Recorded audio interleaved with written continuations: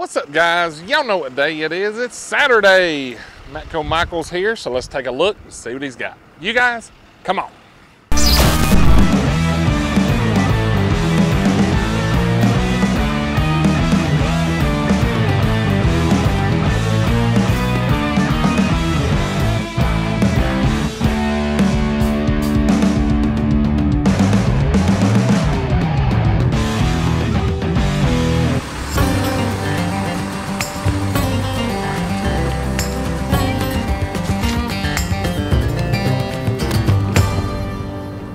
That's a big old bottle, Jack. It is. I'm gonna raise up some stuff right there. Golly, man. You might as well just unload that here if you can't sell it. You know, that thing almost sold this week a couple of times, and I've had the same thought. The only reason I haven't is because we're behind at the toolbox plant. So, you know. Yeah, you might as well just unload that here. If I come back from Expo after I've ordered my boxes and stuff, and I've got more boxes to go right on the truck, that'll probably be unloaded at the house. It's probably got a home. If they ever come out with a Revel X triple bay top box, it's gonna be hard. Like, it's gonna be hard to get me away from the white, but that right there will be my next choice. Cause I really like that box, man, and other people do too. I don't know. It's just a good-looking color combo. I can't tell you how many videos we've talked about that box and how we've almost sold it. And you know, I've got a guy right now that's kind of nibbling at the bait. You know, he wants it. Nobody wants to finance anything right now. I understand. You know, it's kind of like buying a new car. You don't want to jump out there and do it. But at some point, you need what you need, right? Man, that's a good-looking box, dude. I don't know. So, somebody was asking about that brake bleeder you showed. Yeah.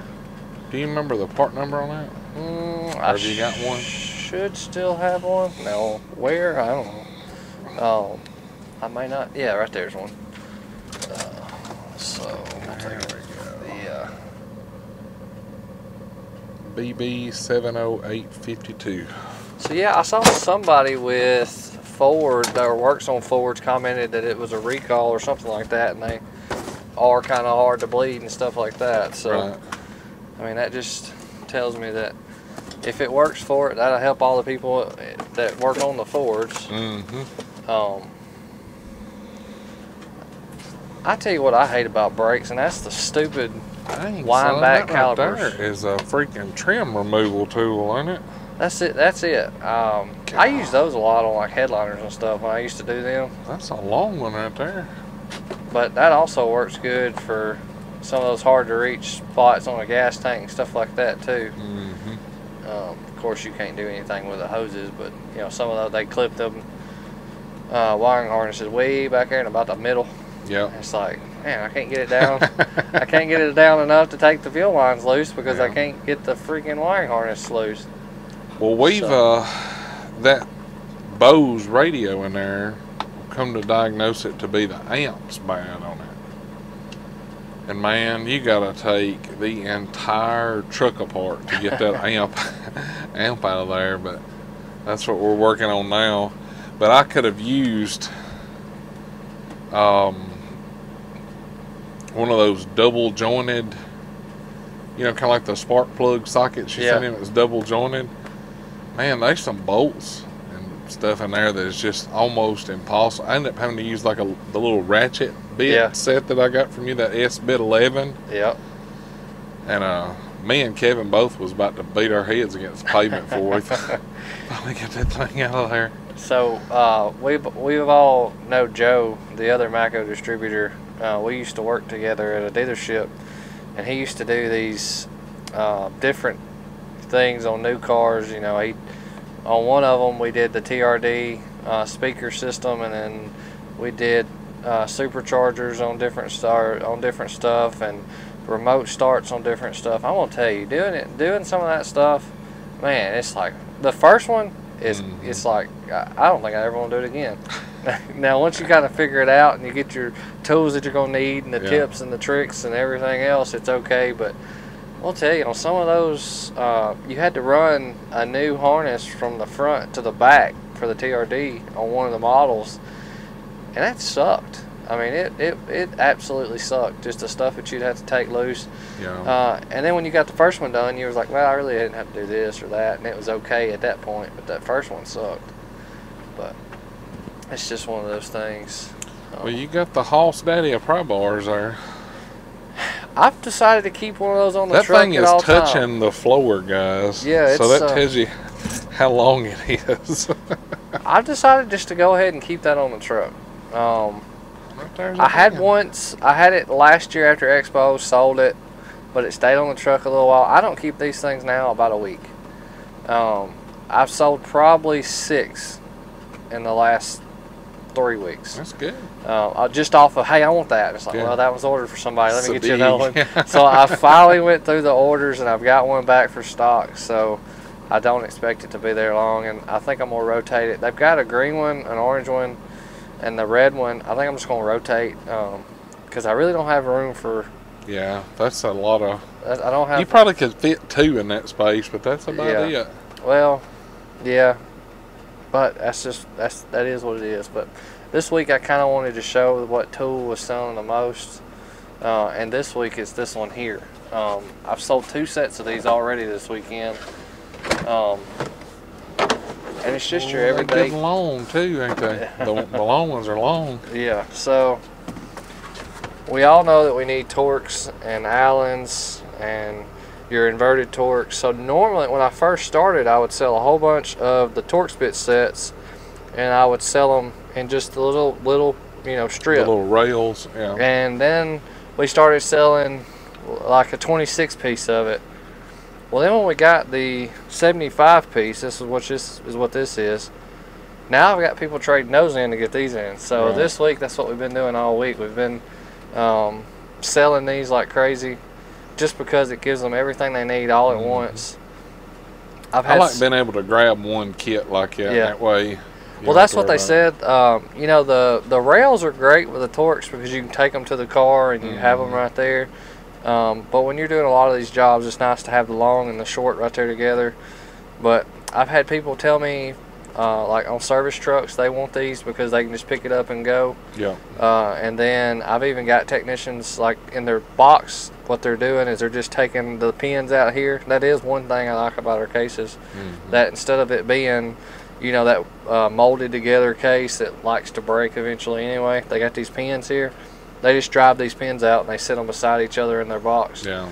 And then they can take which one they need, and they do stay in there well. So they're not falling out when they go to take them or anything. So. What's the part number on that set? Let's see. Well, let me just type it in so he can tell me I'm wrong. Because if we don't know, somebody will be asking. Oh, and I guess it's a lot of trouble to hit that search bar and look up stuff, because nobody wants to do it. It's fixing to get a lot more. I don't know how I'm gonna say this. It's fixing to get a lot more easier and user friendly, but it's also fixing to be better. And I'll go into that to a little bit of detail, but just know that what I'm fixing to tell you, your distributor may not have yet, and it's long way. And some of y'all's distributors done got it. We're getting it or I'm getting it today. But the part number on this is SBS 75V. It's the 75 piece master set. I'm really glad we got this because, you know, Snap-on's had the Blue Point set for a long time in the gray case, and when we come out with this, now we have something to compete with that. Right. So, and these are lifetime warranty. We do not replace the bits. If they break, you get a whole new socket. So that's cool. You know, the regular Matco, I don't know how Matco wants me to call those, but the regular Matco, you drive them out and drive a new one in. That's all good and well, but I like just adding a new one too. So you know, that's preference. But what I was hinting to a while ago, and then I got sidetracked back to this, is we're getting a new system, and on that new system, we're kind of coming to the times, and now you can actually log in to the app and get permissions from your dealer to actually see the inventory they got. You can order tools, you can set tools to broken, and it sends him a notification and it tells him, hey, they got this tool broken, and it, you know, go ahead and order it now. Or hey, they want this tool, you got it in stock, go ahead and put it back for them. And you can That's pay, cool. yeah, you can pay your PSA payment or toolbox payment, whatever you got a PSA for. You can pay that payment on the app. You can also, they can send you money on the app. So like the distributor, they can send you, they've got people who's making tool payments to their tool dealer at 1 and 2 in the morning. It's like, hey, you know what? I'm up, man. I forgot to make a payment. Here you go. I'll make a payment. So that's good. Any way you can make it easier is better. You well, know? And with you know, technology, why not? You know. I had to go to Memphis today, and I know some of the dealers are like, or some of the people's like, where's Memphis? But everybody that knows us around here knows that Memphis is just above us. But anyways, I had to go up there, and there's an Amazon plant there, and that thing, I swear, is huge. And the reason it's so big is everybody likes getting on an app, and they like ordering right when they're thinking about it. So the fact that you can actually go on the app now and order from your distributor, it to me is just the best thing ever. Yeah. You could always go on the Matco app and order it, but you wouldn't benefit in your dealer when you did that, because your dealer wasn't tied to that app. Now when you log into that app and you put your distributor in that app, you're benefiting him. So that's good, yeah. you know, you're buying directly from him. You're not buying directly from corporate. You're buying from him. So you're still helping that tool truck that comes and services you and everything else. So I think the app's going to be great. I've got one guy on my route that he'll come on the truck and he'll go right to something and he'll go, I need this. And I'll start telling him, I don't need a price. I looked on the app. It's like, okay. And then when other people's on the truck, it's kind of cool because they'll be sitting there looking at something and he'll pull the app up and he's already showing them, you know, the price and, well, let me show you this. And it's, I mean, he's really a seller and don't even know he's selling for me. Yeah. But when he gets that app, I'm really curious to see what he does, because he likes to stay at home and look at that app and look at tools, and he always has a list of what he wants. There ain't no telling how much he'll buy off that app. But that's good. You know, for the people that like to buy when they think about it, and that's the number one thing that I hear on the tool truck is, I had something that I needed to get from you today, but I forgot. I'm bad about that. I'll remember when you leave, you know, so that's going to cut that out too. So, or I'll be working on something and be like, man, I got to remember to get this on the Matco truck when I see Michael. Yeah. I get on here, I'm like, man, it was something. That's right. I don't remember or what was broke, right? Yeah. What did I break again? So I think that and alone is going to be good. And like I said, some of y'all's distributors ain't going to have it right now. They're rolling it out slowly. Some of them's had it probably 6 months to a year now. So and it all depends on the distributor and everything as well, where they're at. So, you know, that's cool. And I got something else I want to talk about, but I don't know a whole lot about it, so I'm going to let everybody tell me about it. So, I've got this hammer here. I know, how do you not know about a hammer, right? It hits stuff. That's not what I'm talking about. So, this hammer looks an awful lot like this hammer.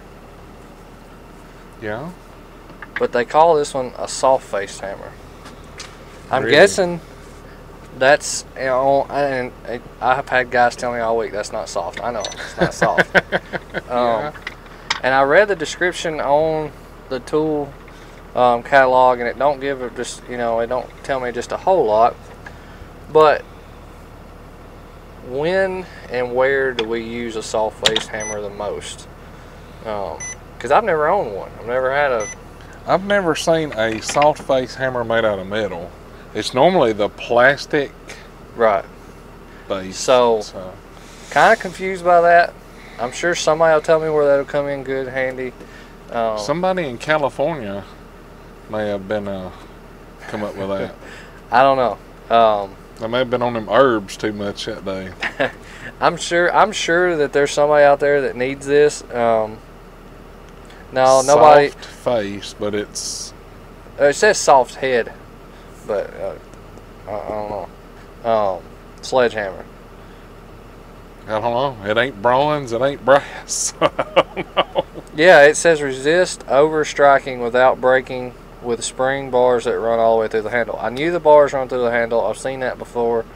But I don't know how you resist over striking when it's still, I guess it's the type of metal, I guess. I don't know. I don't know either. I'm going to say that somebody somewhere is going to try it out. And I'm sure somebody's got one, so just let me know. But to me, you paint it orange and you got the same hammer. I don't know. I doubt it. But I don't know either. And I know it's not. I shouldn't say that I don't know because... Well, it's got a S and a H stamped on the top. Soft head, I guess? I don't know. But see, that one has 30 to 35 HRC. This one don't hit nothing harder than 30 to 35. This one is actually, where did I see that at? 46. So, I don't know. I don't know either. Somebody will tell me about it, or I'll read about it somewhere. But I just got that in earlier this week, and I hadn't done my homework on it. And everybody on my routes, we were all scratching our heads. I don't know. You can only say when you said soft face hammer, I thought it was going to be bronze or brass, yeah, well, and then have the silver coloring over it. Yeah, yeah, like that. Yeah, like this. I've seen these, and I've used these on like aluminum and stuff. You're trying to get the control arms loose or something. The aluminum ones. I don't know. Somebody will let us know. I'm sure. But that is a new tool. We just I haven't done my homework on it yet, so I will, and I'll let y'all know after somebody tells me. But that's good. As far as the best sellers this week, it's been this set. The ADV sockets are always one of the best sellers. That is what it is. But I feel like we're getting into AC season, so I'm waiting on that rush to come too. Yeah, that's what we did this week was AC jobs. Yeah, actually, I did one day before yesterday and one yesterday. So well, I've actually charged. I actually like that because it's easy, gravy train work. Well, I've got an AC machine ordered for somebody. As soon as it comes in, I'll drop it off. But I'm curious to see when the big switch between 134, 1, 2, 3, 4, when that'll actually happen. Because right now you're still selling more 134 than you are anything, and you've got a few shops starting to try to plan ahead and buy. Especially your dealerships, they're kind of forced to go ahead and get it because they got the newest of the new. See, the Ford place bought a new one. Yeah. And they never even used it. They went out of business and it was still wrapped in plastic. Somebody he sold both of those AC machines for $4,000. $4,000. So I know, and this may have just been Toyota, I don't know, but when they shipped the one to us, it was a $10,000 machine. So there's no telling how much of a loss he took on that just to sell. But I'm actually selling to a Ford place. They're buying an AC machine. And they're buying the 1, 2, 3, 4, of course, because that's they got the combo ones too, that does both. Yeah, and I'm curious to how that works because they say they're not supposed to. I'm guessing they got two hoses on each side. I think it's got 2 hoses and 2 tanks. Yeah, because I know they say that you're not supposed to be able to mix it, and then I've heard people say they mix it and it does fine, but I don't know about that. I don't know that I would try that. It's an expensive system. I know that Freon is expensive. See, our new truck's got the 1, 2, 3, 4 in it. Yeah. And which I went to the class on it, but I'm not buying a machine because it's going to be years before we need it. Well, see, and that's what I'm interested to see. When body shops start needing it, because everybody knows a car can get wrecked pulling out of the dealership. So when body shops start needing it, and then when it trickles down to your mom and pop shops and stuff like that. That's just too expensive either. That little old cylinder's like, I think it's 10 pounds. And it's like $600. Yeah. It's stupid high. Yeah, I know when I was a service manager, we were buying it from Napa or AutoZone or somewhere, and they called us and they said, hey, we got it on sale. You need to place your order. So we're like, yeah, sure. So we placed the order, and then they're like, oh, sorry, we can't sell it to you because we don't have somebody certified on file. And it's like, well, y'all never had to have somebody certified. And I had techs that was certified. See, I had to go get it just to buy 134 even. Yeah. I'm like, what's the difference? You can go to Walmart and buy it off the shelf. And I was like, that's all right. I ain't going to argue. I went and took the class. No big deal. But. Well, I ended up getting online and taking it, and because I had that was in my first week, and I didn't know if any of the text was or not. I knew it was something we was going to check on, but instead of going out there and figuring that out, I just took the test online, and sure enough, I sent them the paper that said that I was certified in it, and they started selling it to us. But that's something else a lot of shops don't. They don't have that certification. They just they buy it in the small ones, and they make it happen. That's true.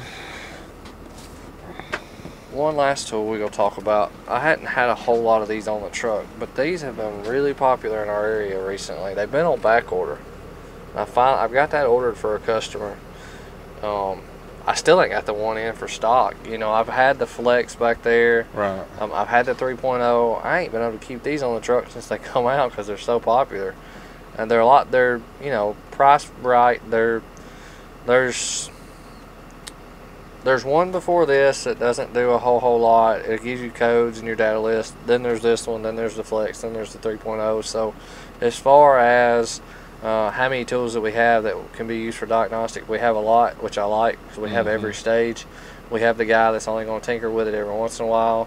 Then we have this one that can actually be used as a quick, I guess a quick grab to do stuff with. And this can be used as a basic system, or they can pay more for the brand that they want to do monthly, and it'll give them more capability.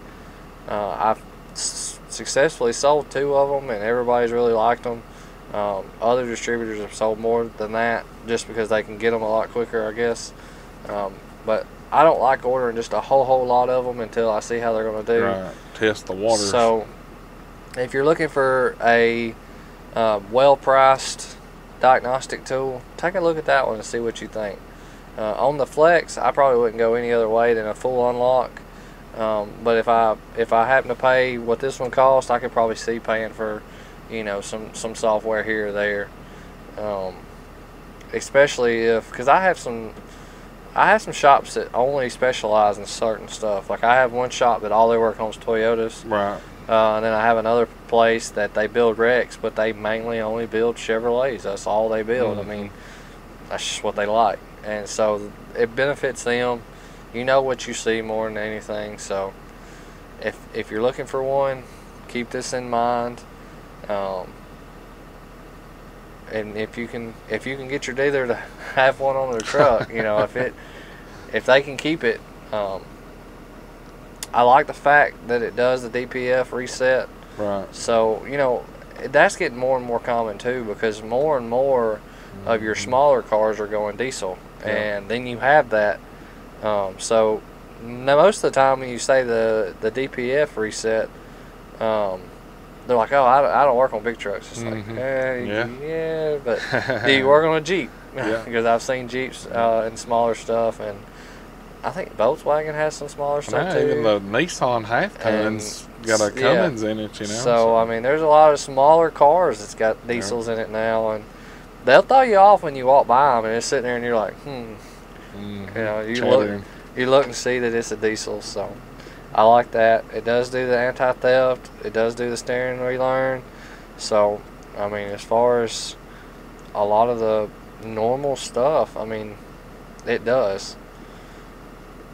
So a couple tools to look for. Maybe remember somebody comment. We'll have 30 comments about how I should know what this is, but I've never seen it. You didn't either, so you hit your finger with it. It ain't too soft. It ain't too soft then, right? That's it. But I've had everybody tapping on it, so everybody's probably wondering where my wife's at. She's off today. So last week y'all had her. Didn't sell a toolbox and still got off. That's been a pretty good week. Pretty good week. So good deal. Alright guys, like always, thank y'all for watching. If you liked the video, hit that thumbs up. Check over here for merchandise, cool tools and discount codes. We have some new links in there. If you're not subscribed, take your finger, press that button. It's free, don't cost you nothing, just click it. You guys have a great weekend. Catch you next time. See ya.